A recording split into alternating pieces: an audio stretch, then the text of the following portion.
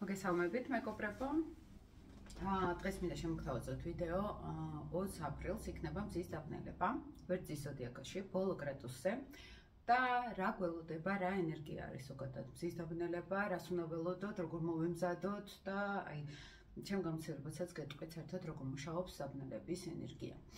საერთოდ პირველ რიგში ვითვალისწინებთ სად არის დაბნელება, აგერ შემოგთავაზეთ, იმედია ჩანს. აგერ დაგიხატეთ მზის დაბნელება, ანუ როდესაც მთვარე მზე ერთად დგას და აუცილებლად აღმავალი კარმული კვანძიც უერთდება დაბნელებას. საერთოდ როცა ამბობენ ხოლმე, რომ აღმავალი კარმული კვანძი ან აღმავალი კარმული კვანძი შეერთებაშია ჩემ მზესთან ან მთვარესთან, ეს დაბნელების პერიოდში დაბადებას ნიშნავს ხოლმე საერთოდ, იმიტომ რომ დაბნელების დროს კარმული კვანძები ყოველთვის ესე არიან ხოლმე ან შეერთებაში, ან ოპოზიციაში. და ეს ნიშნავს ხოლმე ან მთვარესთან არის შეერთებაში, ან მზესთან. და ეს ნიშნავს ხოლმე, რომ რაღაც ისეთი მნიშვნელოვანი კარმულ ციკლს რთავს ხოლმე ყოველი ჩვენთაგანისთვის და ვითვალისწინებთ ყოველთვის, როდესაც დაბნელებაზე ალაპარაკი, რა სახის დაბნელება არის, რა ასპექტები აქვს მზეს და შესაბამისად მთვარეს. პირველ რიგში აქ მოგიყვებით რა ხდება. ესე იგი 21 გრადუსის ვერძის ზოდიაქოში არის მზეც და მთვარეს დაბნელებაზე 20 აპრილს და კვადრატურას ნეგატიურ ასპექტს გააკეთებს პლუტონთან. პლუტონი, რომელიც არის აი ზუსტად 0 გრადუსზე ფაქტიურად მერწყულის ზოდიაქოში, ხო? შესაბამისად, როდესაც არის კვადრატურა, ეს ყოველთვის ნიშნავს, რომ ცოტა დაძაბული ფონი იქნება დაბნელებაზეც და თვითონ დაბნელებას მოყვება რაღაც ცოტა ისეთი დაძაბული ენერგია. როცა არის ძალიან ჰარმონიულ ასპექტებში ხოლმე, ეს ნიშნავს რაღაც ისეთ პოზიტიურ, მსუბუქ უპრობლემო ცვლილებებს. თვითონ მზის დაბნელება, რო აგიხსნათ, ადრეც დახურულ ჯგუფშიც გვერდზეც წერდი ხოლმე ხშირად, რომ მზის დაბნელება ეს არის რაღაც ახალი ციკლის დაწყება, ამოქოქვა. ახალი ენერგიის თვარის დაბნელება უფრო არის ხოლმე რაღაც ძვლის დასასრული, როდესაც აი ციკლი პირიქით თავდება და უკვე რაღაცნაირად უნდა გამოვიმშვიდობოთ რაღაც სიტუაციას. ეს ციკლი აქვს ხოლმე დაბნელებას. როდესაც არის პლუტონთან ნეგატიურ ასპექტში, პლუტონი მზის ნეგატიური ასპექტი თვითონ ნიშნავს ცოტა დაძაბულ ენერგიას. რატო არის დაძაბული? პლუტონი გვთავაზობს ყოველთვის რაღაცა ძველისგან განთავისუფლებას. რასაც მივეჯაჭვეთ, რაც სულიერ განვითარებასთან არ არის უკვე შესაბამისი, რამაც უკვე ფაქტობრივად ამოწურა თავი და პლუტონმა იცის უხეში განთავისუფლება. ქირურგიას პლუტონი მართავს, ანუ რაც არ გჭირდება პირდაპირ ვაჭრით და ვაგდებთ, ხო? ეს არ არის. მოდი შევცვალოთ, მოდი ვუნკურნალოთ, მოდი დრო მივცეთ, არა, პლუტონმა იცის ძალიან ისეთი უხეში ფორმით მოშორება. ეს შეიძლება იყოს როგორც ფიზიკური მოვლენით, ესე შეიძლება იყოს ემოციურად უბრალოდ, რაღაც ძველისგან უნდა განთავისუფლდეთ, რაღაც ძველი ტრამვებს ვატარებთ, არაფერს არ უშვებით ამ ტრამვებს და შემდეგ ირთვება რაღაც ისეთი შფოთვა, ხო? ან ინფექციური დაავადებები მაგალითად მოაქვს ხოლმე, როცა ესე ანთებითი პროცესები გვაქვს, ინფექციები გვაქვს, ყოველთვის დააკვირდით, სად მოხდა დაძაბულობის შეკავება, მოთმინება ძალიან დიდი დოზით მაგალითად, რაღაც სიტუაციის ატანა, რომელიც აღარ მინდა რომ ავიტანო. და ეს მე რაღაცნაირად შინაგანად მაშფოთებს, ხო? აი, დაახლოებით ეს ენერგია აქვს პლუტონს. და მზესთან დაკავშირებით უკვე ეს ნიშნავს, რომ მე რაღაცნაირად ჩემ თავს ხვდავ, ჩემ თავს ბლოკავ რაღაცაში, ან მოთმენაში, ან ძველ პროცესს ვერ უშვებ ხელიდან ზედმეტად. ეცით რა არის ხა ის არ არის რომ რაღაც ძალიან კარგი სიტუაცია შევეჩვიე და ეხლა უნდა განთავისუფლდე. პლუტონმა იცის რაღაცა ძველი პრობლემა, რომელიც უნდა განთავისუფლდეთ, ხო? ზოგადად ეს ენერგია ხარ ჩართული არის. თან როცა ამასში დაბნელება ირთვება, ეს უკვე ნიშნავს, თან ნახეთ ერთი მნიშვნელოვანი მინდა გითხრათ, რომ 0 გრადუსზე, პირველ გრადუსზე, მოდით ესე ვთქვათ, ახლა 0-დან 1-მდე იქ მეებს არ ვითვლით ხოლმე მაინც და მაინც. პირველ გრადუსზე არის 0-დან პირველ გრადუსამდე პლუტონი, 21 გრადუსზე, ბოლო გრადუსზე არის 29 და რაღაცა, ასევე მთვარე და მზე, ხო? ეს ნიშნავს თითქმის ზუსტ კვადრატს. დაუახლოვდა უკვე. შემდეგ ნენელად დაიწყებს გაცდენას მზე, ხო? 3 გრადუსზე, 4 გრადუსზე, 5 გრადუსზე უკვე ეს შორი კვადრატი არის და უკვე უფრო ინერციით მიდის ხოლმე ნეგატივი, მაგრამ მანამდე აი ზუსტ კვადრატში იკვრება ხოლმე. თან როდესაც ეს ძლიერი ასპექტი არის, ეს უკვე თავთან პლუტონი მასობრივი ენერგია არის. აი ხა თქვენ რო ახლა არის იპოხონდრია, ცალკე ასტროლოგიური, როდესაც რაღაცას მოვუსმენთ და პანიკაში ვარდებით, ეს შეიძლება უფრო მსოფლიო დონეზე ვლინდებოდეს, იმიტომ რომ ვერძი ეს არის რაღაც ლიდერების ენერგია, ეს არის მართველების ენერგია და პლუტონი ამ მართველებს წაიყვანს ძალიან უხეში ფორმებით ან იძულებით. ყოველთვის იცოდეთ, რომ გარკვეულწილად ცოტა ადრე იწყებს ხოლმე ეს პერიოდი, როცა დაბნელება ხდება, ესეთი ორი კვირით ადრე იწყება ხოლმე. ეხლა არ მინდა რომ ვახსენო, მაგრამ ჩვენს პოლიტიკურ სივრცეშიც რაღაცები შეიმჩნია მსგავსი, რაღაცების გასვლა, ესე რომ ვთქვათ, რაღაც პროცესიდან, ფორმალურად თუ არაფორმალურად არ ვიცი, მაგრამ მაინც ისე გეუბნებით, წინასწარ უკვე ქოქავს ენერგიას, ეს მინდა მნიშვნელოვანი რომ გითხრათ. ესეთი რაღაცები უფრო გლობალურ მასშტაბში ხდება, მაგრამ ერთი იცოდეთ, რომ დაბნელება არის მინიმუმ 6 თვიანი პროგრამა. რთავს 6 თვიან ციკლს. შესაბამისად, ეს 6 თვის განმავლობაში ძალიან გამოკვეთილად იქნება. შეიძლება რაღაც ლიდერები ძულებით წავიდნენ. შეიძლება რაღაც ესეთი გამოკვეთილი ლიდერები საერთო ცხოვრებიდან წავიდნენ, ხო? ანუ მიიტანთ ამას ძალიან ესეთ პირად ენერგიასთან. ვის შეიძლება ცოტა აქტიურად გქონდეს ამ დაბნელების გავლენა, ვისაც ყავს აი ამ გრადუსებზე ვერძის მზე, ან რომელიმე პლანეტა მაგალითად, ხო, ზუსტად ამ გრადუსზე. ასევე კვადრატებს სადაც შექმნის. აი ამ ტრინებს სადაც შექმნის, ხო, ვისაც სადა აქვს, ხო, ეს მთელი ციკლი, თქვათ და პლუს, ანუ პირად რუკაში აი ეს დაბნელება ჩვენს პლანეტებთან რა ასპექტებს ქმნის. თუ არის, შეიძლება საერთოდ არაფერი არ შექმნას, ხო, არანაირი ასპექტი ის თავისთვის იყოს დაბნელება, უბრალოდ მე სახლში გვემთხვევა. რომელიღაც სახლში ყოველთვის არის. იცით, რომ სახლების სისტემა, ეს არის ჩვენ პირად რუკაში, როცა ვუყურებთ ხოლმე, ესეთი სისტემა არის, სახლების სისტემა და ეს სახლები არის სფეროები პირდაპირ. და ჯერ პირველად ვიღებთ ჩემ რუკაზე მაგალითად, რომელ სახლში არის დაბნელება და შემდგომ უკვე ჩემი ზოდიაქოთი რომელ სახლში არის დაბნელება. ორივე ასპექტს ვიღებთ. წინაზე გავაკეთე სელენა ვერძის ზონაში, რომ გადასვლასთან დაკავშირებით რომ გადავიდა რა იქნება ეს ზოდიაქოს ნიშნებისთვის, ზუსტად იგივე სისტემას გამოვიყენებთ, თუმცა ის ელენა ჩვენ სახლში ცალკე გადის ინდივიდუალურად დაბადების ზუსტით რო გვინდა რომ ვიცოდეთ, ხო? და მანდ ჩანს სახლები როგორ არის გადანაწილებული ჩვენს პირად რუკაში და პლუს ვადებთ აი ამ სქემას. რაც აი სხვა ტექნიკებში, სხვა ვიდეოებში ჩანს ხოლმე ეს ძალიან კარგად. ესე იგი, ეს გავიგეთ, რომ დაძაბული ასპექტი, ესე იგი, რაღაცა იძულებით რაღაც ძალაუფლების გაშვება ხელიდან, ან იძულებითი ტრანსფორმაცია და ყველაზე მნიშვნელოვანი, მეგობრებო, ვერძი არის ღიაობა. აი, ღიად, ისევ ჩანვარ. აი, თუ არ იქნება რაღაც ღიაობის ვარიანტი, პლუტონისგან იქნება ცოტა დარტყმასავით, ხო? ეს ზოგადად ყველას გვეხება მთელს დედამიწას, ესე რომ ვთქვათ. ანუ ღიაობა ნიშნავს, რომ აი მე თუ სიმართლეს არ მემსახურები, მე თუ ხალხს არ მემსახურები, მე თუ რაღაც სიძლიერეს არ გზნობ შინაგანად, რომელსაც ვიყენებ სხვებისთვის, ანუ თუ არის ეგოისტური ენერგია ვერძული, იქ პლუტონი უკვე ცოტა ცუდად ჩაერევა. ყველაზე მნიშვნელოვანი ის, რომ ვერძებს შეეხებათ, იცით, ზოგადად ვერძებს ეხებათ ეს, მაგრამ განსაკუთრებით ბოლო გრადუსებზე არის პლანეტა 30 გრადუსზე, ხო? ეს აუცილებლად შეეხება განსაკუთრებით მათ. აი, ეს არის ძალიან მნიშვნელოვანი, რომ გაიგოთ. პლუს, ვისაც მერწყულში ყავს ზუსტად პირველ გრადუსზე პლანეტები, მათ ხომ გაზდით პლუტონი, უერთდება პირდაპირ მათ რომელიმე პლანეტას, ხო, თქვა მერწყულის პირველ გრადუსზე მყავს მზე, საკმაოდ რთული პერიოდი არის, მაგრამ საკმაოდ საინტერესო. პლუტონი დაძრავს ყველაფერს, ჩემთვის პირადად, როცა ჩემ თვარეს შეუერთდა ტრანზიტში პლუტონი, ყველაზე საინტერესო ცხოვრება მაგის შემდეგ დავიწყე, ხო, რაღაც ფსიქოლოგიის შესწავლა, ჩაღრმავება და ბევრი რაღაცის გამოკვლევა. ამიტომ ეს არ ნიშნავს, რომ რაღაცა უბედურება უნდა მოხდეს, პირიქით გვაიძულებს პლუტონი ჩავღრმავდეთ, რაღაცები მოვაგვაროთ ჩვენ ცხოვრებაში. და მზეს თუ უერთდება, თუ არ ეყავთ პირველ გრადუსზე, ხო?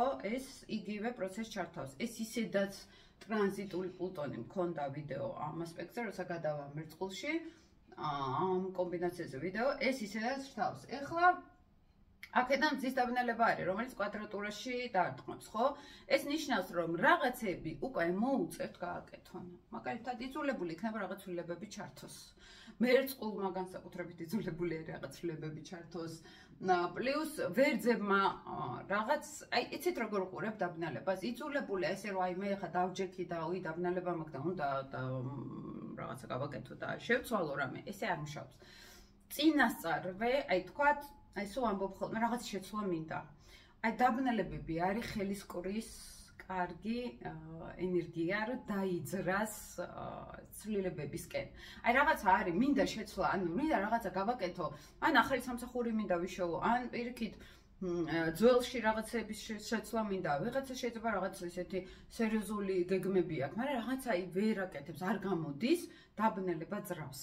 ძალიან კარგად. ცუდი იქნება თუ კარგი იქნება, ძრავს რაღაცისგან.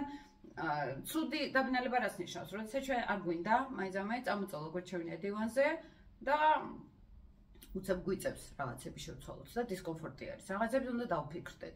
თან პლუტონი რო არის აქ ჩართული, აქ ნიშნავს რაღაც სერიოზულად უნდა დავფიქრდეთ რაღაცებზე, ფსიქოლოგიურად დავფიქრდეთ, სიღრმისეულად.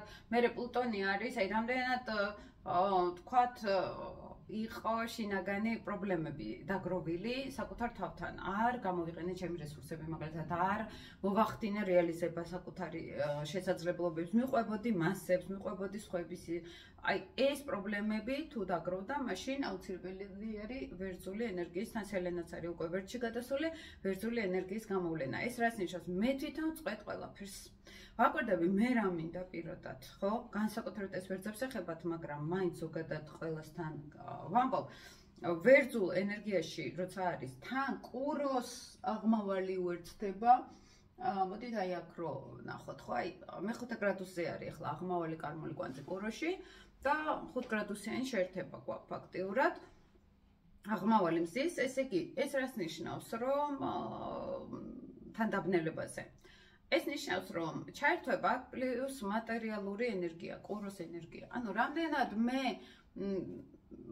კუროს ენერგიას ვიყენებ, მაგრამ რამდენად მშვიდობიანი ვარ, რამდენად მატერიალური ღირებულებები მაქვს სწორად დაცული, ხო, რამდენად საერთოდ მიწის ენერგიასთან მაქვს კონტაქტი, მიწა ეს სიმბოლურ მიწას გეუბნებით, მაგალითად, აი სიმშვიდე, სტაბილურობა, რამდენად ჩემ რესურსებს პატივს, სხვის რესურსებს და ჩემ რესურსებს პატივს, რამდენად მატერიალურად კარგად ვარ თუ ცუდად ვარ. აი, აქ ვერძი ჩართავს, რომ მე პირადად უნდა ვირწმუნო, რომ მე შემიძლია რაღაცების გამოსწორება.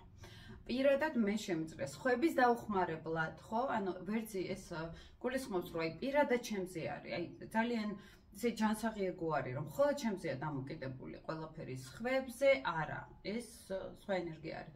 ამიტომ აი ეს აღმავალი კუროს ენერგია მე მინდა მოვიწყო რაღაც ჰარმონია ჩემ ცხოვრებაში, ან სტაბილურობა, ან სიმშვიდე, ეს იქნება ჩემზე დამოკიდებული.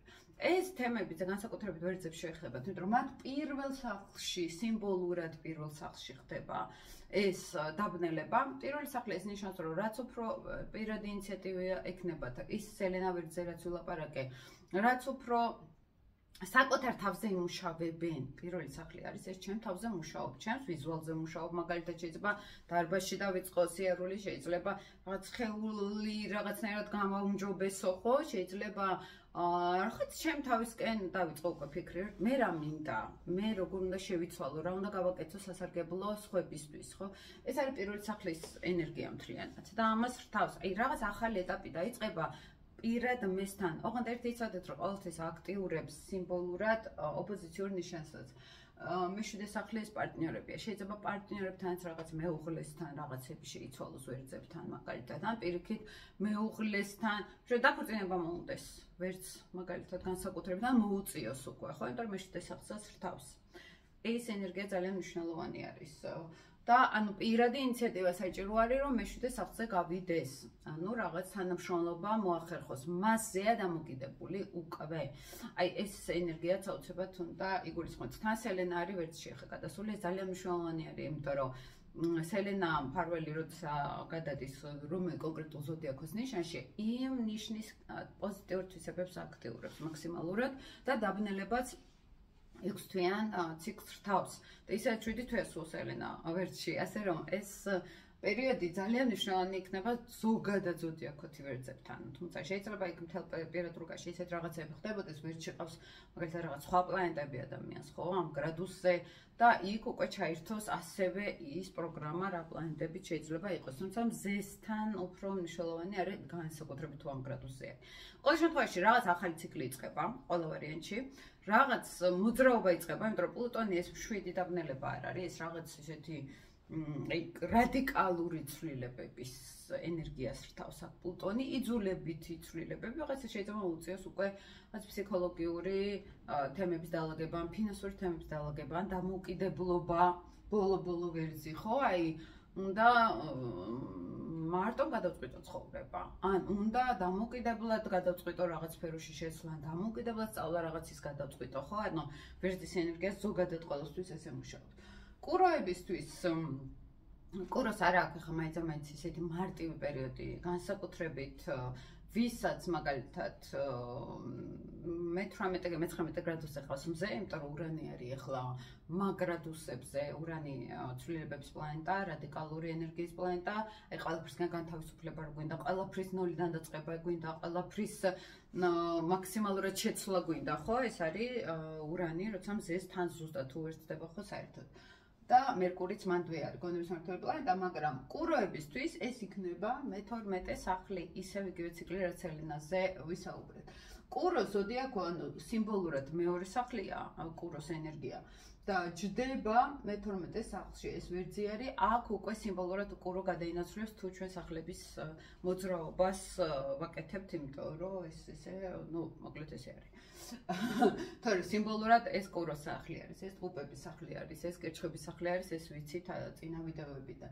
მაგრამ როდესაც ეს ღერძი იცვლება, აქ უკვე სახლები გადადის. შესაბამისად, მე-12 სახლში ჯდება კურო. კუროსთვის რა პერიოდი არის? ის თქვით, რომ ურანი არის ახლა აქტიური, ისიც თქვით, რომ კურო შეიძლება მზით ვარ, მაგრამ ჩემი ასციდენტი პირველი სახლი საერთოდ სხვაგან ხდება. შესაბამისად, სად ხდება ჩემს სახლში დაბნელება? ეს ძალკე გვაძლევს პირდაპირ სახლსფეროს, თუმცა მე-12 სახლიც ავტომატურად ითვლება. მე-12 სახლი არის ახალი ციკლის დაწყება მე-12 სახლის ზონაში. მე-12 სახლი ემიგრაცია არის, მეგობრებო. ეს არის ფსიქოლოგიური ჩაღრმავება საკუთარ თავში, გარკვევა, ასევე ვინ ვარ, რა ვარ, ჩავღრმავდე ჩემს დაფარულ შიშებს, იმიტომ რომ მე-12 სახლი ეს არის ჩვენი ფარული შიშებიც, ფარული აი ისეთი სისუსტის ზონა, სადაც ჩვენ რატოა სისუსტე. მე-12 სახლი ღმერთის სახლს ეძახიან, ან კარმის, ან ბედის სახლს, რატომ? ჩვენ მას ვერ მართავთ. მე-11 სახლს მართავთ, მე-12-ს ვერ მართავთ. რატომ? მე-12 სახლი ეს არის, აი ბედი არა, ვერაფერს ვერ დინებას მიყვები, ვერ ვაჩერებ. აი ესა მე-12 სახლი.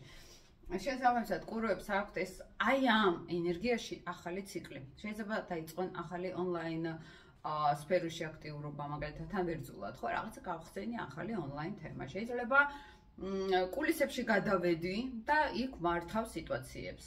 ეს ენერგიაც ჩაერთვებათ კუროებს, შეიძლება იყოს ფარველობა, მაგალითად, მე-12 სახლს ეძახით, აი ფარული დახმარება.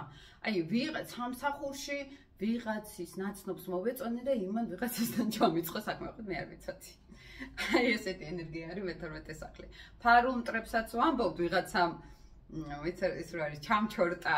ეს ენერგიაც არის მე-12 სახლი ფარულად. არ ვიცი ვიღაცამ რაღაცა ცუდი გამიჩალიჩა. ეს 12 სახლია, მაგრამ დაბნელება თავს ზოგადად აი ესეთ ფარულ ენერგიებს, რომ ახალი ციკლი იწყება. ეს არ ნიშნავს რაღაცა მოხდეს მე-12 სახლიდან, ვიღაცამ ჩამჩორტოს, არა, პირიქით. ახალი ენერგია იწყება მე-12 სახლში. შეიძლება უფრო ფარული ენერგია გამოვლინდეს, აი ფარულად რაღაცების საშუალება მომეცეს, ან ჩავღრმავდე ფსიქოლოგიას, ან იოგას ვარჯიში დავიწყე, ან ფსიქიკას ჩავღრმავდე, ან ძველი ტრამვები ამოვყარე რაღაცეები და ჩემ დაფარულ პრობლემებისგან განთავისუფლება დავიწყე. აი ეს არის ვერძის დაბნელება. ახალი ციკლი დავიწყე, ჩემი ძველი შიშები გაუშვი შევხედე თვალებში, მოვაგვარე ჩემი ფსიქოლოგიური პრობლემის, იმას კი არ ვამბობ, რაღაცა ეს აქვს პრობლემა ისეთია ფსიქიკაში. არა, აი რაღაც მეშინოდან რაღაც არ გამომდის და რო ჩაუღრმავდები და ძველი ტრავმა არის ბავშვობის, ხო? აი იმ რაღაცების გადაპროგრამების ენერგიას ჩართავს. ან მარტივად შეიძლება ემიგრაციაში გადავიდეს ადამიანი, მე 12 სახლი წავედი სხვაგან. წავედი, აი მე ემოციურად სულს რაც უნდა და იმას გავყევი. ფრილანსერი ვარ. აი ესაა მე 12 სახლი. ყველასთან სხვადასხვანაირად ითამაშებს მეგობრებო. რასაც ვამბობ ხოლმე იცოდეთ რა იყო, რასაც ვამბობ, ყველა სხვა ვარიანტები არის. ვისთან როგორ ითამაშებს, ვისთან როგორ. ვიღაცას ფონად ექნება უბრალოდ, ხო? იმიტომ შეიძლება საერთოდ არაფერს არ ეხება მის ენერგიებს და უბრალოდ ფონი გავყეს, რომელიც შეიძლება ვერც შეამჩნიოს მაინც და მაინც. მაგრამ ვისაც აქვს ცოტა ემოციური ინტელექტი მაღალი, ის მიხვდება რასაც არის დაკავშირებული. შემდეგ ტყუპები მე-11 სახლი არის. მათ მე-11 სახლში ყავთ დაბნელება. ახალი ციკლი დაიწყება, ახალი მეგობრების ენერგია, ან ახალი იმედები, მე-11 სახლი იმედების, მომავლის სახლი არის, რაღაც ახალი პროექტი მინდა გავაკეთო, ენერგია არის. იმედი, რომელიც ახლიდან უნდა ამოიქოქოს რაღაცა. თანამოაზრეები მე-11 სახლი არის, ცვლილებები, ურანული ენერგია აქვს, ხო, მე-11 სახლს, რაღაც ცვლილებები მომინდა ძალიან, შეიძლება ტყუპებმა თქვან, რაღაცა მინდა შევცვალო რადიკალურად ჩემ ცხოვრებაში. აი აქ თუ კუროს აქ განცდა, რომ მე ვერ მართავ რაღაცებს, მაგრამ უნდა ამოვქეკო რა პრობლემები მაქვს. მე-11 სახლი არის ჩვენი ნება. ჩვენ შეგვიძლია რაღაცები შევცვალოთ, რაღაცები ამოვქოქოთ. რაღაც ჩვენს ბედზე მოვახდინოთ ზემოქმედება. ჩემზეა დამოკიდებული ჩემი მომავალი როგორი იქნება. აი ეხლა ეს განცდა შეიძლება ტყუპებს გქონდეთ. აი ეს არის მნიშვნელოვანი და ჩართავს ახალ ენერგიას, ვიღაცას ინტერნეტით ვაჭრობა უნდა ისევ, ხო, მე-12 სახლები ყოველთვის ეს არის თანამედროვე ტექნოლოგიების გამოყენება, ინტერნეტის გამოყენება, ტექნიკასთან მუშაობა, ახალი ციკლი ჩაერთვება. ძალიან მოკლედ გიყვებით ახლა რომ ყველა მოვასწროთ, თორე ეს ძალიან ისეთი ვრცელი თემა არის ხოლმე სახლებზე, როცა გვინდა, მე-11 სახლი არის ძალიან დიდი ისტორია, რომ ჩავყვეთ ყველა ფონზე რა შეიძლება მოყვეს ამ მე-11 სახლს. შეიძლება ახალი მეგობრები გაიჩინოს ადამიანმა და ერთი იცოდეთ, მე-11, მე-5 სახლის ღერძები, ხო?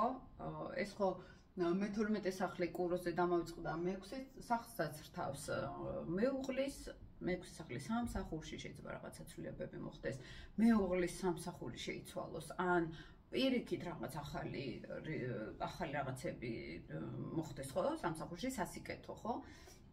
კუროებზე ვამბობ და ტყუპებზე მე-5 სახლი ირთვება. შეიძლება რაღაცა სიყვარულო სფეროში როგორც იქნა გადადგან ნამბიჯი, შეიძლება შვილი შეეძინოთ, შეიძლება მე-5 სახლი ჩვენი შვილების სახლია, შეიძლება შვილებთან რაღაც ახალი მოხდეს.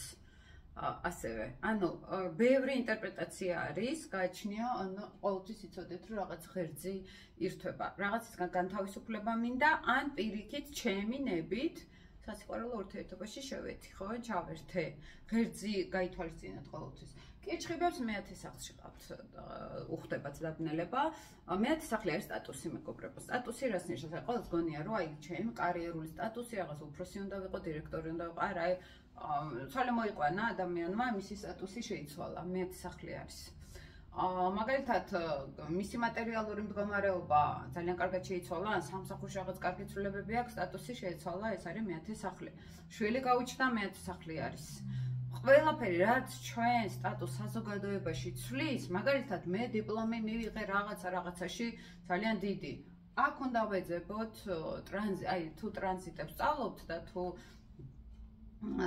პროგნოზირებაში ვართ, მე-10 სახლს უყურებთ ხოლმე.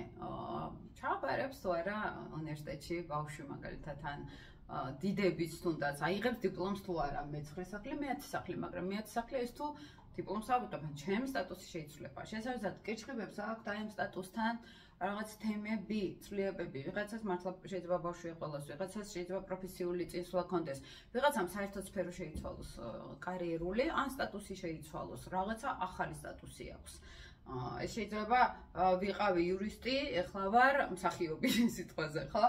მეათე სახლის თემები, ან რაღაცის სტატუსის შეცვლის აუცილებლობა, მოდით ესე ვთქვათ, მოთხოვნილება კითხებებს შეიძლება გაუჩნდეთ, შეიძლება მათ სტატუსთან, მათ კარიერულ ზრდასთან დაკავშირებით რაღაც ახალი ციკლი ჩაერთოს, შეიძლება მანამდე იყვნენ დაკავებული ამ სფეროში, მაგრამ რაღაც სხვანაირად წავიდა ეს უკვე დაძრას ახალი სურვილები, ახალი შესაძლებლობები. მეათე სახლი მამის სახლსაც ვეძახით ხოლმე, როდესაც უფროსები, უფროსი თაობა, უფრო მამის ენერგია არის, მანდაც შეიძლება რაღაც ცვლილებები იყოს ხოლმე, ზოგადად გულისხმობთ, ან უფროსობასთან ცვლილებები, ან უფროსებთან დამოკიდებულება შეგვეცვალა, მაგალითად, ხო? აი, ესეთი რაღაცეებს კითხიბები ცოტა აქტიურად წაწყდებიან, თუმცა ერთი და გაითვალისწინეთ, ეხლა მე რასაც ყვები სელენა ვერტში რო არის, იგივე სახლებში რაღაცა მფარველობაც აქვთ.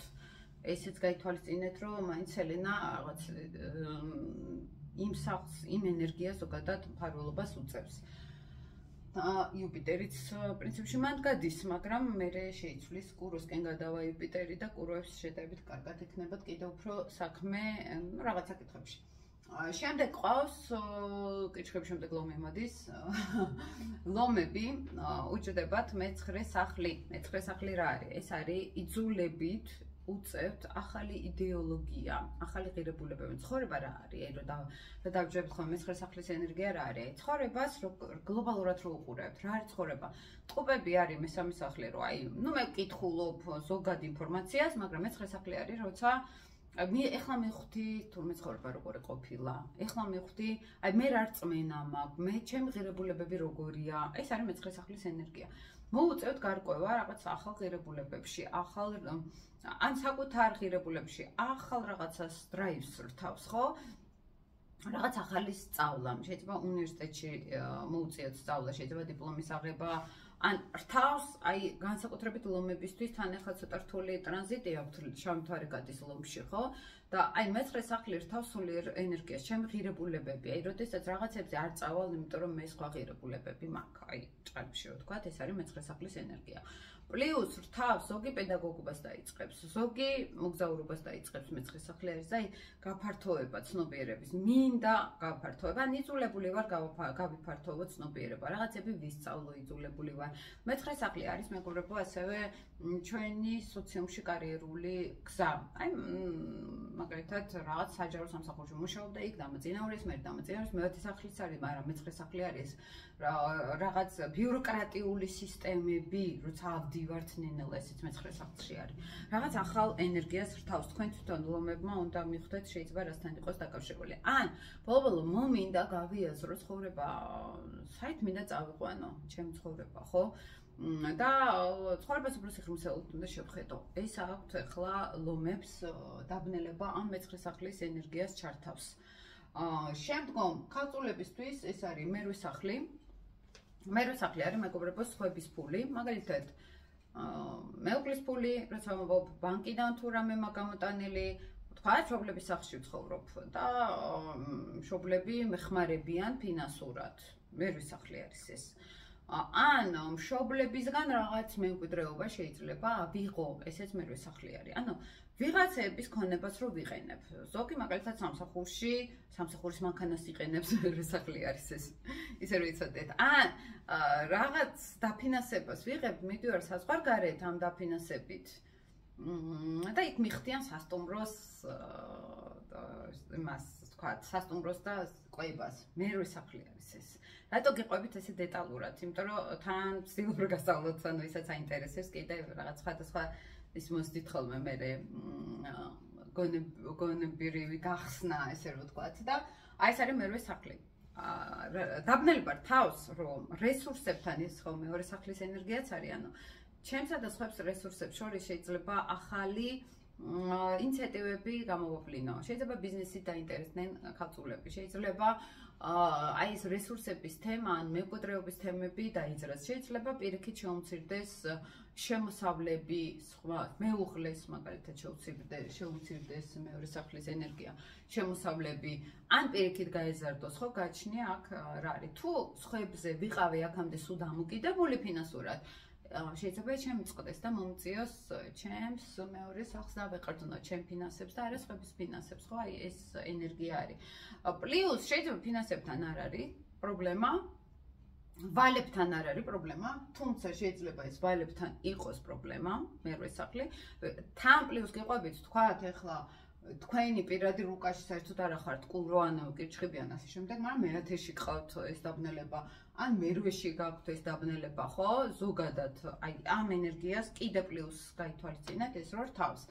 და ეს არის რომ აი ნენელა უნდა ვისწავლო ჩემი და სხვების ფინანსების დაბალანსება. ნენელა შეიძლება ვისწავლო მერვე სახლი არის აი შიდა კრიზისები, სულიერ კრიზისები, სექსუალური ენერგიაც არის. შეიძლება ამ ენერგიასთან რაღაც ახალი პრობლემები წაწყდებიან და მოგვარება მოუწევთ, ხო? ენერგია, სექსუალური ენერგიას რაც ვგულისხმობთ, ეს არის მაგალითად თუ ფინანსურად არის გამართული ადამიანი და ძალიან კარგი წარმატებული არის, მას აქვს ძლიერი სექსუალური ენერგია. ამას გულისხმობ ხოლმე ყოველთვის როცა ვამბობ. ანუ ეს სექსუალური ენერგია არის აქ, როდესაც ჩვენ უნარებს, ჩვენ ნიჭს და ტალანტებს ავლენს. თუ არის ეს დაბლოკილი ეს ენერგია, ხო? ადამიანს მაინც უჭირს განვითარება, თავისი ნიჭის, აი მორიდებული რაღაც ისეთი ადამიანები რო არიან, მაინც რო არიციან რა უნდა და რაღაცა დაბლოკილი სექსუალური ენერგია დიდი დოზით. ანუ შეიძლება სხვა პრობლემაც იყოს, მაგრამ ერთ-ერთი არის ხოლმე როგორც წესი ეს.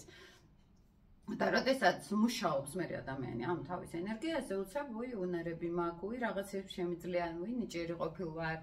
აი ამ ენერგიას ვამბობ, ქალწულებს განსაკუთრებით ეს ზოგადად ყველას აქვს ეს პრობლემა დაბნელების გარეშე და ქალწულის გარეშე, მაგრამ მერვე სახლი ამ ენერგიასთან არის ძალიან კავშირში. შეიძლება აი ამ შიდა დრაივის, შიდა მძაფრი ემოციების გამოვლენა იყოს აუცილებელი. ამას ვამბობ, მერვე სახლი, ხო? როდესაც აი ამ ენერგიებთან იწყებს ადამიანი მუშაობას, იმიტომ რომ დაბნელება ვერცხში თან რთავს ძალიან. აი იძულებული ხარ, რაღაც პრობლემა გაქვს ამ სახლში, ეს მოაგვარო. პლუს გაითვალისწინეთ თუ ტრანზიტშიც მსგავსი რაღაცა ხდება. ეს ენერგია საერთოდ მერვე სახლს ზოგადად ეს ენერგეტიკა აქვს და ესეც გაითვალისწინეთ. შემდგომ არის სასწორი. სასწორს როგორც წინაზე ლექციაზე სელენას ტრანზიტზე ვილაპარაკეთ, მე სახლში ხდება სასწორებს. ეს არის პარტნიორობის ზონა, ხო? აი აქ თუ სელენა როცა მე სახლში არის, რომ აი მე სხვების საზღვრებს კარგად გრძნობ, სხვებთან ურთიერთობაში კარგად შევდივარ. ეხლა დაბნელებას ცოტა სხვა სპეციფიკა აქვს. ის ჩართავს პირიქით იძულებას. მე უნდა იძულებული ვარ ვისწავლო ურთიერთობები პარტნიორებთან. ეს სასწორს ზოგადად არ უჭირს, მაგრამ მაინც შეიძლება ვიღაცები დაქორწინდნენ სასწორები, შეიძლება ვიღაცებთან ახალი პარტნიორული ურთიერთობები დაამყარონ, ან იძულებულები გახდნენ, ან მოუწიოთ პარტნიორული ურთიერთობა. კონსულტაციებიც არის მე სახლი მეგობრებო და აი ხალხში რომ გადივართ და ცნობილები ვხდებით. ესეც მე სახლი არის. მე-5, მე-7, მე-10 პირველი არის საჭირო ხოლმე ასეთები გავხდეთ ხალხში, ხო? რატომ მე-10 სახლში გხედავენ, როგორები ვართ, როგორ სტატუსზე გითხარით და მე-7 სახლში ურთიერთობა, აი სცენაზე რომ ვდგავართ, წინ საზოგადოება მყავს, აქ მე-7 სახლი არის. ჩემს პირველ სახლს დემონსტრირებას უკეთებ მე-7 სახლში, ხალხში გავდივარ. რაღაცა ესეთი თემა იქნება, მოუწევთ საზოგადოებაში გაერიონ ხალხში, უფრო მეტად იაქტიურონ. აი ეს არის დრაივი, ჩართავს აუცილებლობას ამისას და გააჩნია აქ ტრანზიტში შემდგომ კიდე რა ხდება, მაგრამ ეს ენერგია ისედაც დაბნელებაზე იმუშავებს ახლოს 6 თვის განმავლობაში და სასწორებს მოუწევთ ის ერთი არის რომ ის შიდა მერყეობა ახასიათებს სასწორს, ხო? მზით სასწორს, ანუ მზე რა არის, მზე გონდა იყოს რომ მე მინდა და მორჩა და უცებ სასწორი არის, არ ვიცი რა მინდა. ამიტომ ვამბობთ ხოლმე როცა მზე ზუსტ ნიშანშია, ან ძლიერ ნიშანშია და ჩართავს სასწორებისთვის პირად ენერგიას, ხო? ჩემსა და პარტნიორებს შორის რაღაცნაირად უნდა ბალანსი ვიპოვო. მე რა მინდა სხვებს რა უნდა ეს უნდა შევათანხმო. აი ეს ენერგია არის უკვე აქ ამ შემთხვევაში. მორიელებს უხდებათ მე-6 სახლში, დაბნელება მე-6 სახლი არის. შეიძლება სამსახურში ცვლილებები იყოს რაღაც რადიკალური, შეიძლება სამსახურებრივ სფეროში მოუწიოთ ისეთი რაღაცების ვერძულად დრაივი, ამოქოქვა, ან დაალაგება რაღაცების, რაც აქამდე არ იყო, ესე გამოხატულად აუცილებელი, მოდით ესე ვთქვათ. მეექვსე სახლი არის ასევე რუტინები, ყოველდღიური რუტინა, შეიძლება გააქტიურდეს ეს ყოველდღიური რუტინა, შეიძლება ჯანმრთელობის პრობლემების მოგვარება დაიწყონ აქ ხომ, მორიელებმა შეიძლება აუცილებლობა გახდეს ჯანმრთელობას მიაქციონ ყურადღება. მე-12 სახლის გავლით. ფსიქოსომატურად, აი ხა ჯანმრთელობაზე კუჭმა დამარტყა, ექიმები მეუბნებიან, რომ კი რაღაცა წყლული გაქვს და ამ დროს მე-12 სახლში რომ გავალ, აღმოჩნდება ეს წყლული მაგ სტრესის გამო. რაღაცები მე ფსიქოლოგიურად ვერ მოვაგვარე, დავეგდე იმუნიტეტი, ორგანიზმი განვაიარაღე, რაღაც ესეთი სიძლიერით და შემექნა აქ პრობლემები, ეს ყოველთვის ღერძი არის ხოლმე ესეთი. მორიელებს განსაკუთრებით ექნებათ აუცილებლობა, მოდით ესე ვთქვათ, რომ მოდი სწორი კვება დავიცვა, ჯანმრთელობის პრობლემები მოვაგვარო, ვარჯიში დავიწყო, ვერძი არის, ხო, მაინც ეს მოვხოდოთ ფიზიკურად თავის სიტყვაზე და რაღაცები დავალაგო მეცნიერების გავლით, ანუ კი ფსიქოლოგიურად შეიძლება საკუთარ თავზე მუშაობ, მაგრამ მეექვსე სახლი ეს არის პლუს რუტინას ვაკეთებ რაღაცა, სწორი კვება, სწორი ზილი, სხეულს ვლი, რუტინულად ვლი, ყოველდღე რაღაცებს ვუკეთებ ჩემს სხეულს, ესაა მეექვსე სახლი. და თუ რომელიმეს ვაკლებთ, მე პრობლემა იწყება, თუ ფსიქიკას არ ვუფრთხილდებით და მხოლოდ მეექვსე სახლში მუშაობთ, შედეგი მაინც არ გვექნება, ხო? იქ სადღაც წავა პროცესები, ანუ ერთად უნდა გამოვლინდეს ეს სახლები. შემდგომ შილდოსნას ყავს მე-5 სახლში დაბნელება. მე-5 სახლი ეს არის ასევე სასიყვარულო ურთიერთობები, ეს არის ჰობი, გართობა, შეიძლება მაგალითად მოთხოვნილება გაჩნდეს შილდოსნებთან, შეყვარებულობის ან დასვენების, ან გართობის, ან თვით გამოხატვის. ასევე სცენაზე რო ვდგავართ, ფრილანსერი, მაგალითად, ეს არის მე-5 სახლის ენერგია. თავისუფალი გრაფიკი არის მე-5 სახლი. მე-11 სახლის ენერგიას იღებს. რას ნიშნავს თავისუფალი გრაფიკი?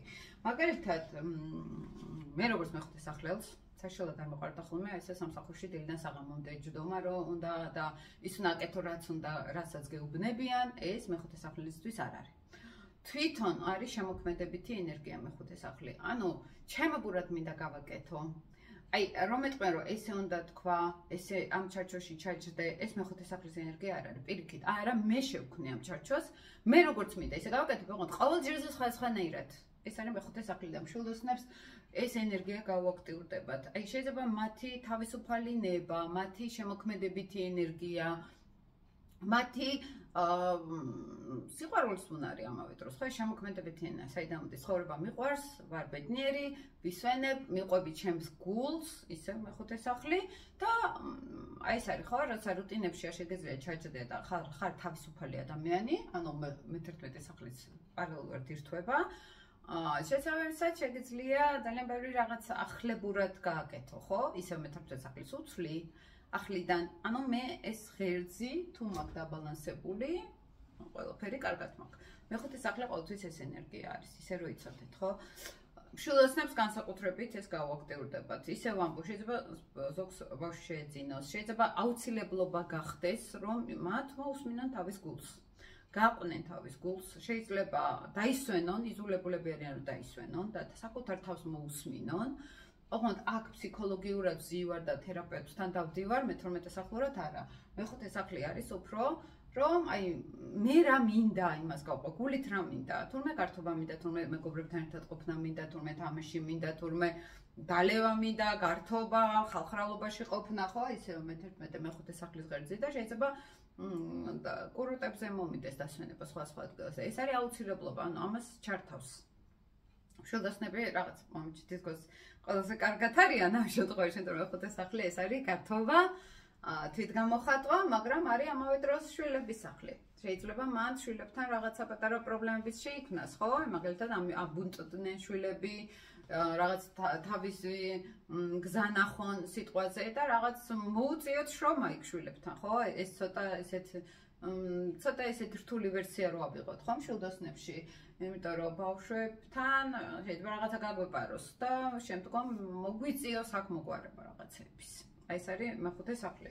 და თან მეთერმონეზე სახლის ღერძი არის, ხო? ანუ თავისუფლების მიცემა შეიძლება ზოგს ბავშვებთან შეიძლება არ ქონდეს, მაგრამ თვით შეფასებასთან კრიზისი შეექმნას და აღმოჩნდა, რომ ბევრ რაღაცას არ აძლევდა უფლებას საკუთარ თავს და დაგროვდა პრობლემები. ანუ ესეთ ჭრილში უნდა გაითვალისწინოთ ყოველთვის. შემდგომ თხის რქებს მეოთხე სახლში კლასიკურად, ეს უკვე ცოტა ისეთი რთული ენერგია არის მეოთხე სახლი, ჩვენი საცხოვრებელი სახლია. ჩვენი ქვეცნობიერია, ჩვენი სიზმრები და ჩვენი კომფორტი, შინაგანი კომფორტი, ფსიქოლოგიური მხარე. დედასთან ურთიერთობა, მეათე თუ მამასთან ურთიერთობაა და კირჩხიბებში შეიძლება მამა დაეხმარონ რაღაცაში, ან ავტორიტეტები დაეხმარონ რაღაცებში, ხო? ან პირიქით ის მოგვინდეს, მოგვიწიოს ავტორიტეტებთან შეჯანჯღარება, გამიკეთეს, მაგალითად, ხო? აქ მეოთხე სახლი დედის ენერგია არის, თხის რქა. დედებთან შეიძლება რაღაც პრობლემები იყოს, ან საკუთარ სახლში, ან ოჯახში. რაღაცები იქნება ძირითადი პოლიგონი ოჯახთან. აი, ემოციური ფონი. შეიძლება ამ დროს დაბნელება ყავს, მაგალითად, მოდი ავიღოთ მეორე სახლში. ჩვენს პირად რუკაში, ხო, საათებით და ეს დაბნელება კიდე ზოდიაქოთი თხის რქა ვარ და მეორე სახლში ჭდება სიტყვაზე ჩემი დაბნელება, ხო? ეს რას ნიშნავს? მეორე სახლი ფინანსებია, მატერიალური მხარე, რესურსებია, ნუ ეს არის მაგალითად ჩემი ენერგია, როგორ ვიყენებ ფიზიკურ ენერგიას, ხო? საერთოდ აი თუ ადამიანს მეორე სახლი აქვს დაზიანებული, ფიზიკური ენერგია აქვს ძალიან სუსტი. პირდაპირ სუსტი არის მეორე სახლის ენერგია. ან თუ კარგად აქვს, პირიქით, აი რომ ხუთი შვილის გაზრდაც შემიძლია, იქ სამსახური შემიძლია, ისე შემიძლია, ეს არის მეორე სახლი, როცა ყველაფრის დრაივი გვაქვს. და აქ თუა ჩემთან დაბნელება, ესე იგი რაღაც ჩემ პირად რესურსებზე უნდა დავიწყო გადაწყობა ფინანსების, პირადი რესურსების, კონტაქტების, ხო, მეორე სახლი არის, აი ვიღაცები მყავს აქ, რომელსაც გამოვიყენებ რამე რო იყოს დამეხმარებიან. და მეოთხე სახლი. ეს რესურსები უნდა მიმართო მაინც უფრო ოჯახურ შიდა პრობლემებზე შეიძლება მქონდეს მიმართული. ამას გულისხმობ ხოლმე. ან მესამე სახლში მყავს დაბნელება, კონტაქტები, ეს არის ურთიერთობები, დრაივი იქნება, რაღაცების სწავლა შეიძლება მომიწიოს, რის გამო, რომ ფსიქოლოგიურად ჩემი თავი რაღაცებში დავამუშავო. აი ეს რო იცოდეთ ზოგადად, ხო, როგორ მუშაობს ფონი. მეოთხე სახლი ეს არის, რომ ჩემ სახლში შეიძლება რაღაც მომიწიოს შეცვლა რაღაცების, მოდი ესე ვთქვათ, ან გაყიდვა სახლის, ან ყიდვა სახლის, ან გარემონტება, ან ოჯახს აქ რაღაც პრობლემები და მიიწევს მათთან რაღაც ურთიერთობებში შევიდე, ხო? და ვერძი არის. ჩემს პირად ინიციატივებზე არის დამოკიდებული ეს ყველაფერი, ხო? ეს ენერგია არის. შემდეგ დაგვრჩნენ მერწყულები და თევზები. მერწყული მესამე სახლია, ის მესამე სახლი რაც ვთქვი. მერწყულებს ექნებათ ახლა აუცილებლობა კონტაქტების, კომუნიკაციის. რა არის ახლა მესამე სახლი მეგობრებო? ეს არის, აი, სამსახურში თანამშრომლებთან მაგალითად ურთიერთობაში ვარ, ხო? აი, როგორ ურთიერთობაში ვარ? რას ვლაპარაკობ? იმისგან ეს გავიკე, ამისგან ეს დღეს ერთნახე, ხვალ სხვა და აი ეს ყოველდღიურად როცა ვიცვლით კონტაქტებს. აი ეს არის მესამე სახლი. ნათესავებთან ურთიერთობა მესამე სახლი არის, მეზობლებთან ურთიერთობა, ინფორმაციასთან ურთიერთობა, შეიძლება რაღაცა ახალის გაგება მომიწიოს, შეიძლება სწავლა მომიწიოს რაღაც ახლის, შეიძლება ურთიერთობების დალაგება მომიწიოს რაღაცეებში, ხო? მერწყულებს განსაკუთრებით ეს ჩაერთვებათ. თან თუ პირველ გრადუსზე ყავთ, აქ უკვე პლუტონის თემები არის, რაც გითხარით, ხო? და ეს იქნება უკვე იძულება. გავარკვიო ჩემ შესახებ ინფორმაციები, რაღაცები მოვიძიო, შეიძლება უნდა წავიკითხო, თუნდაც ახლა ეს თქვენ თუ ამ ინფორმაციას რო უსმენთ, ეს მესამე სახლი არის, ხო? ანუ მე ინფორმაციის მეშვეობით ვიაზრებ, როგორ მოვაგვარო ჩემი პრობლემები. ეს არის მესამე სახლი. ანუ მე მჭირდება ინფორმაცია, რომ მოვიძიო კონტაქტები. ეს არის მესამე სახლი ასევე, ნუ მეზობლებში და ისინი შეიძლება რაღაც დრაივიც იყოს ამ ენერგიაში, მაგრამ ვისთან როგორ გათამაშდება ეს, ხო? აი ისევ რაც გითხარით, ჩვენთანაც რა ხდება პირად რუკაში იმის მიხედვით. თვითონ მერწყულებს რო ცოტა რთული ზონა აქვთ, ახლა განსაკუთრებით პირველ გრადუსებზე ვისაც აქვს ეთორი, იქით ვინც ხართ ან თუ არა ვისაც ყავთ, ამას მithქებდით, იმ დროს სატურნი არის უკვე თევზებში და სატურნი თქვენთან მოძრაობდა და ეს ცოტა რთულად არის ხოლმე და ხო და თევზებს რაც შეეხება, თევზები მეორე სახლი, ფინანსები, ჩემი პირადი რესურსები, ზოგ შეიძლება მოუწიოს, აი ეს რაც გითხარით, ხო, მეორე სახლზე. საკუთარი ფინანსური თემატიკის დალაგება. მეორე სახლი არის ასევე ჩემი ღირებულებები, ჩემი ფასეულობები, მეორე სახლი, აი როგორი ფასეულობა იცით?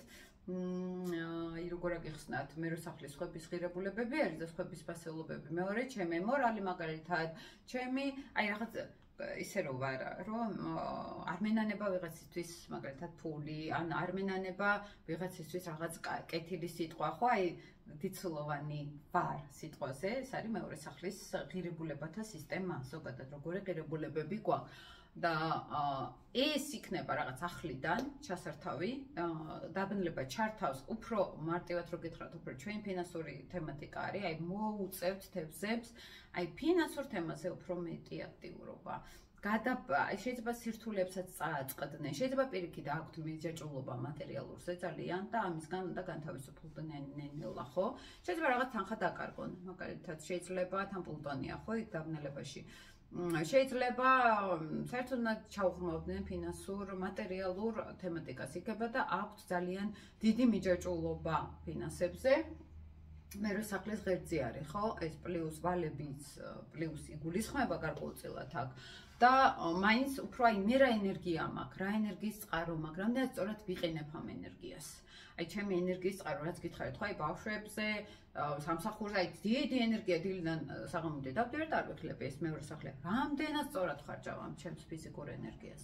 რამდენად სწორად ხარჯავ ჩემ მატერიალურ ენერგიას, შეიძლება ფულს ხარჯავ რაღაც სისულელეებში, შეიძლება პირიქით ზედმეტად ნერვიულობ ფინანსებზე, შეიძლება ზედმეტად დაბალი წარმოდგენა მაქვს ჩემს პირად რესურსებზე და პირიქით ვერძირ ჩართავს, რომ აი ახლა ახლიდან მომიწევს რაღაცეებში გარკვევა, ახლიდან აღმოვაჩინო ჩემი ენერგიის წყარო, ან ახალი ენერგიის წყარო ვიპოვო, ან ფინანსების ახალი წყარო ვიპოვო, ადრე თუ რაღაც სხვა რაღაცისგან მქონდა ფინანსური შემოსავლები, უნდა გადავაფასო, იქნებ არ იყო ის მაინც სწორი გზა და ახალი რაღაცა უნდა ვისწავლოთ, ახალი რაღაც უნდა შემოსავლები გავიჩინოთ. აი ეს ენერგია არის თევზებთან. ყველასთან ინდივიდუალურად გამოვლინდება, ხო გითხარით, მაგრამ აი თვითონ რაც შეეხება დაბნელების პროცესს, აი 20 რიცხვი 18-19-21 ანუ მთელი 2 კვირა ხო დაბნელების დერეფანი გვექნება.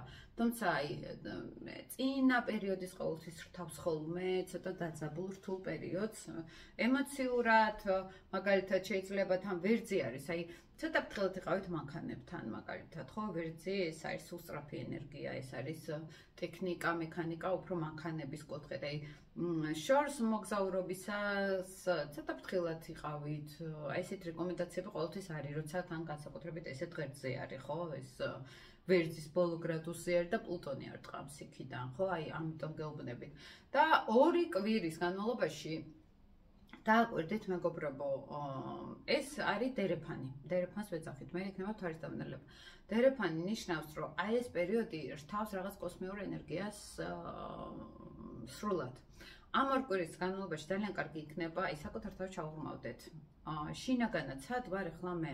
აი ეცადეთ გარედან გახვიდეთ და საკუთარ ცხოვრებას შეხედოთ გარედან. აი მე მაგალითად ვიღაც ცხოვრებას რო უყურებ და ეგრევე ვხედავ რა პრობლემები აქვს. მაგრამ, ჩვენ თავზე გვიჭერს ხოლმე ეს, მაგრამ მაინც როცა გარეთ გავდივართ და ვუყურებთ ეს ვერძის ენერგია არის, ხო, ინდივიდუალური ენერგია არის. აი დააკვირდით, როგორ ცხოვრობთ, როგორ ხართ ემოციურად, რა გაწუხებთ შინაგანად, ხო, აი ჩაუღრმავდით რატო გაწუხებთ, როგორ შეიძლება ამის მოგვარება. აი ეს ენერგია არის ახლა 2 კვირაში დაბნელებაში, 2 კვირის განმავლობაში ყველაზე აქტიური და ცოტა ისეთ გამწმენდ ენერგიასაც ვეძახით ხოლმე, როდესაც შეგვიძლია ახალი პროგრამები ჩაურთოთ ჩვენ თავს. მაგალითად ახალი სურვილები ჩაუდგათ ჩვენ თავს, რა იმე ეს მინდა, მე მართლა მინდა ეს, ხო, აი ზუსტად ვიცი რომ მინდა. დაბნელების პერიოდი ამოქოქავს ამ ენერგიას, მის ზიდვას მოახდენს, ხო, ესე რომ ოღონდ ეს უნდა იყოს ის კი არა რომ აი ფული მინდა და იმიტომ რომ უბრალოდ კარგად ვიცხოვრო, არა, რისთვის მინდა, მატერიალური რისთვის მინდა, პირადი რისთვის მინდა, რამდენად ვარ მზად ამ ყველაფრისთვის. იქნება და ის რაც მინდა, მე უნდა გავიზარდო ამ ყველაფრამდე, ხო? და ეს პირიქით სასიამოვნო პროცესი არის, დრაივი არის, ხო, და იქნებ მე უნდა განთავისუფლდე რაღაცა ძველი შეხედულებებისგან, მშობლების შეხედულებებისგან, რომელიც თავს მომეხვა, ან ბავშვობის ტრაუმებისგან, რომელიც ტრაუმა მომეხვა და არა მშობლების რაღაცა სიტყვაზე, ხო? ამიტომ აი ეს 2 კვირა არის ყველაზე ესეთი კარგი პერიოდი ამის შესაქმნავებლად, გასაანალიზებლად, ახალი სწორი პროგრამების ჩასართავად და შემდეგი 6 თვე გარკვეულწილად რაღაც ახალი ენერგია იქნება. მე პირიქით მიყვარს ხოლმე დაბნელებები, რომ აი ხელისყური ასავით არის რაღაც ისეთი გაჩერებული წერტილიდან ძრავს ხოლმე პროცესებს და უბრალოდ არ უნდა შეგვეშინდეს ამისი, ხო? და თან რა ის 6 თვე ცოტა ისეთი დრო არის, მე კიდევ ხვდებიან ხოლმე, რომ ამ რა თქმა უნდა 6 თვეში რაღაცა შეიცვლება სიტყვაზე, მაგრამ აი დაბნელების კონკრეტული წერტილი ჩვენ პირად რუკაში რა ხდება? იმ საკითხს ძრავს, რაც ტრანზიტში და ჩვენ პირად რუკაში ჩანს ხოლმე. და ეს ცოტა ინდივიდუალური თემა არის. კიდე დამოვიწყე რომ მეთქვა რომ იქნებ მოიწონოთ და გამოიწეროთ ჩემი არხი, სულ თავში უნდა თქვა ხოლმე და სულ მოვიწყდება. და არავინ არ აკეთებს ხოლმე მოწონებას ამ დროს და მნიშვნელოვანი არის სხვებისთვის და თან ცოტა ისეთ საწყენიც არის ხო რომ ამდენ ენერგიას გასცემ და ელემენტარული მადლობასავით შეიძლება იყოს ეს ხო და მე არ წეს მაგრამ ესე ზოგადად ვამბობ და ეს რუტინასავით გთხოვთ რომ გაითვალისწინოთ ხოლმე და ლაიქოთ წარმატებას გისურვებთ მშვიდ სასიამოვნო დაბნელებებს გისურვებთ და ყველაფერი კარგად იქნება ჩვეულებრივი პროცესია ცხოვრებისეული და თავარი არის რომ ისე მშვიდად შევხვდეთ რომ იცვლილება ესეც ოკეი არის ესეც ნორმალური არის ბუნებასაც რო დავაკვირდეთ სულ რაღაცა იცვლება და ეს არის ჰარმონია ეს არის სიმშვიდე შინაგანი და მოკლედ დროებით წარმატებები